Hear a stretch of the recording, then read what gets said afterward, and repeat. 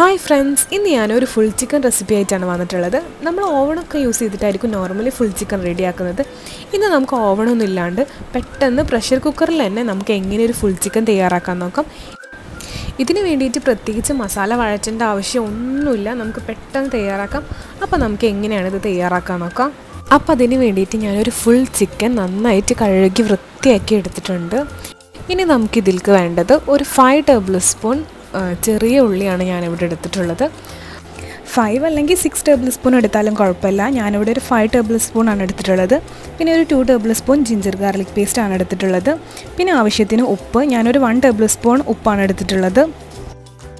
പിന്നെ നമുക്ക് വേണ്ടത് ഒരു 3 ടേബിൾ സ്പൂൺ മുളക് പൊടിയാണ്. 3 ടേബിൾ സ്പൂൺ മുളക് പൊടി എന്ന് പറയുമ്പോൾ അത്യാവശ്യം നല്ല എരിവുണ്ടാവും, അതിൽ കൂടുതൽ എടുക്കണ്ട. വേണമെങ്കിൽ എരി കുറയ്ക്കണം എന്നുള്ളവർക്ക് 2 ടേബിൾ സ്പൂൺ എടുത്താലും മതി. ഇനി ഒരു 1 ടേബിൾ സ്പൂൺ പെപ്പർ പൗഡറും കൂടി ആഡ് ചെയ്ത് കൊടുക്കാം. എന്നിട്ട് ഇത് നന്നായിട്ടൊന്ന് മിക്സ് ചെയ്തെടുക്കാം. ഇപ്പോൾ നമുക്ക് ഇതിലേക്കുള്ള മസാല റെഡി ആയിട്ടുണ്ട്. നമുക്കിത് പ്രത്യേകിച്ച് വഴറ്റേണ്ട ആവശ്യമൊന്നുമില്ല. ഇനി നമുക്കിതൊന്ന് ചിക്കനിൽ നന്നായിട്ടൊന്ന് പുരട്ടി കൊടുക്കാം. നമ്മളിനി ഇതിൽ എക്സ്ട്രാ മസാല ഒന്നും ആഡ് ചെയ്ത് കൊടുക്കുന്നില്ല. അപ്പം ചിക്കനിൽ നന്നായി പിടിക്കുന്ന രീതിയിൽ തന്നെ ഫുള്ളായിട്ടൊന്ന് തേച്ച് പിടിപ്പിക്കുക. ചിക്കനൊന്ന് തിരിച്ചും മറിച്ചും ഒക്കെ ഇട്ടിട്ട് നല്ലോണം ഒന്ന് പുരട്ടി കൊടുക്കണം. ഫുള്ളായിട്ട് ഒന്ന് അപ്ലൈ ചെയ്ത് കൊടുക്കുക. എല്ലായിടത്തും ആവുന്ന രീതിയിൽ തന്നെ നല്ലോണം ഒന്ന് മസാല തേച്ച് പിടിപ്പിക്കുക. ഇപ്പോൾ ഞാൻ ചിക്കനിൽ നല്ലോണം മസാല ഒക്കെ തേച്ച് പിടിപ്പിച്ചിട്ടുണ്ട്. ഇനി നമുക്ക് 10 മിനിറ്റ് ഇതൊന്ന് സെറ്റ് ആവാൻ വേണ്ടിയിട്ട് മാറ്റി വെക്കണം.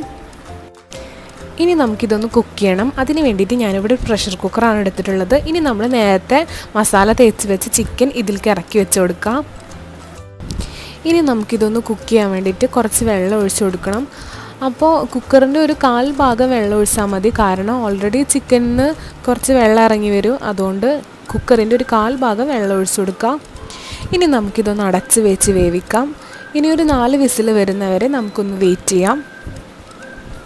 ഇപ്പോൾ എൻ്റെ ഒരു 4 വിസിലായിട്ടുണ്ട്. ഇനി നമുക്കിതൊന്ന് തുറന്ന് നോക്കാം.